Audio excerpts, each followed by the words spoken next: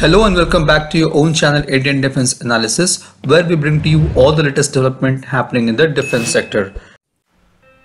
During the recent Russia-Ukraine conflict, we have seen Russia heavily relying on its unguided bombs. The unguided munitions lack the precision which causes heavy collateral damage, which limits Russian Air Force capability to provide close air support for their forces.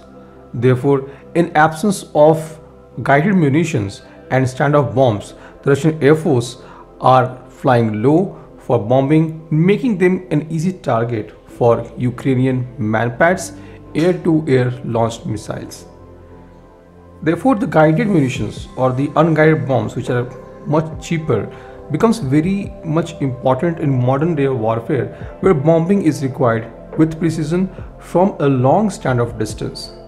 Now, in today's video, we will be discussing in detail about the long-range standoff weapon delivery capabilities of LCA Tejas. So as we know that Indian Air Force is converting its air-dropped unguided bombs into a precision bomb which can be dropped from a range of 80 km with the help of American JDAM or Joint Direct Attack Munition. It is a tail guidance kit that converts the unguided free-fall bombs into accurate adverse weather smart munition. With the addition of new tail section that contains an inertial navigation system and a GPS guidance control unit, JDAM improves the accuracy of unguided general purpose bombs into a guided and accurate bomb. It uses 500, 1000 or 2000 pound warhead as the payload. Once released from aircraft, the JDAM autonomously navigates to the designated target coordinates. The target coordinates can be loaded into aircraft before takeoff, manually altered by aircrew before weapon release, or automatically entered through target designation with onboard aircraft sensor. In its most accurate mode, the JDAM system provides the circular air probability of 5 meters or less during free flight when GPS data is available. If GPS data is denied, the JDAM can achieve 30 meters of circular air probability or less. The first fleet of fighters that will be equipped with JDAM in India will be LCA Tejas. Next standoff weapon is Hammer, or highly agile modular munition extended range, which is a medium range air-to-ground weapon. It is the standard standoff missile for Rafale fighter jets with Indian Air Force. Indian Air Force had acquired nearly 200 plus Hammer missiles. Last year, the Indian Air Force has placed additional order for Hammer for light combat aircraft Tejas, which would allow it to take out any hardened bunkers or ground targets at a standoff ranges of more than 70 kilometers. Now, as per the latest update, HAL has successfully been able to integrate Hammer missile with Tejas.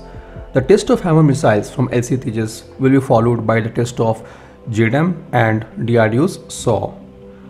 The missile has two versions based on a type of guidance system which is being used. First version is a hybrid inertial or GPS in decameter all-weather version, and second one has hybrid inertial or GPS plus infrared homing or SALH in metric day or night version. It can carry 250 kg of warhead. The Hammer would give India the capability to take out any bunkers or hardened shelters in any type of terrain, including mountainous locations such as eastern Ladakh. The integration of Hammer missile on Tejas will provide capability to the fighter to carry out the Balakot type airstrike. The next weapon is SAW, or Smart Anti-Airfield Weapon, which is a lightweight and long-range precision guidance anti-airfield weapon. The standoff weapon has engagement range of 100 kilometers and is capable of destroying enemy airfields, radars, bunkers, taxi trucks, runways and fuel depot. It is equipped with 80 kg of high penetration cum blast warhead, which can create huge craters on the runway.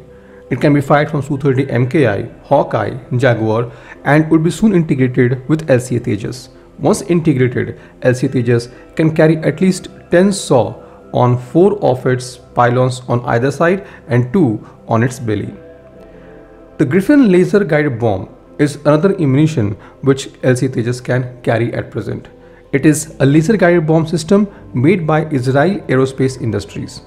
It is an add-on kit similar to JDAM, which can be used to convert an unguided bomb into a laser guided smart bombs with the option of GPS guidance. LCA Tejas has been flying with Griffin laser-guided bomb and Rafale's lightning pod. Beside Griffin laser-guided bomb, LCA Tejas can also carry 1000-pound, 500-pound general-purpose bombs, 450 kg and 250 kg HSLD bombs. It will also be integrated with 1000 kg long-range bombs built indigenously such as Gaurav with a range of 50 km to 150 km. This was today's update. Please let us know what is your views about these in comments section. Feel free to post your comments and suggestions about any topic related to defense sector on which you want to hear from us. With this, I would like to say goodbye and Jai Hind friends. Please like and subscribe our video if you have not done already. We'll be soon back with more interesting and amazing development happening in defense sector.